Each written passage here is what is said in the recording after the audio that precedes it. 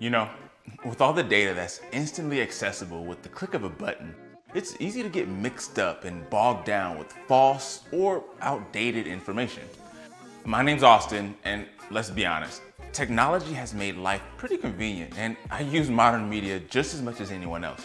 But as easy as it is to find good information on the internet, it's just as easy to make decisions based on rumors that might have started with the best intentions, like saying bless you after someone sneezes to protect them from death. So with that being said, let's take a look at 5 pervasive myths that you may have heard regarding your metabolic health. Myth number 1, it's better for my metabolism to eat lots of small meals throughout the day. Many people believe that eating smaller, more frequent meals throughout the day boosts metabolism and helps control weight. This idea has been popular for a while, but the science to support it just isn't there. In fact, recent research shows a clear path to fat loss might actually be through time-restricted eating, which is in complete contrast to the idea of eating several small meals a day.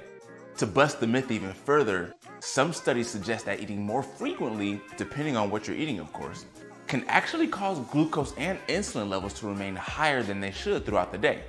Okay, I'm glad we addressed that one. Myth number 2, glucose spikes are normal and nothing to worry about. So, blood sugar levels are bound to fluctuate somewhat throughout the day. Food, exercise, mood, and sleep can all lead to a small rise and fall in blood sugar. But it's important to pay attention to the degree of these fluctuations because extreme glucose variability has been linked to heart disease, diabetes, and metabolic dysfunction. A glucose spike here or there may not be a cause for concern, but chronically elevating your glucose over several days, weeks, and especially months is not normal and can result in insulin resistance in the near future. Myth number 3, sugar will give me an energy boost. Well, for a short period of time, sugar may have you flying high and feeling on top of the world. But this effect never lasts long, typically comes with a terrible sugar crash, and is even sometimes followed by feelings of regret. I would know. When insulin brings your glucose levels down after your indulgence, you may begin to feel shaky, foggy, or even hungrier than you were before the sugar binge. In fact, recent studies show that sugar doesn't lead to an improvement in mood or alertness, but instead seems to bring on increased fatigue in the hour following sugar consumption. Myth number 4, I should only worry about added sugar, not natural sugar. Okay, I'm not telling you to start avoiding natural sugar in sources like an apple. Natural sugars in their whole food form tend to come with fiber, which slows the glucose absorption and can blunt a spike. But these same natural sugars that you find in fruit juices, where the fiber is stripped, can cause significant glucose spikes.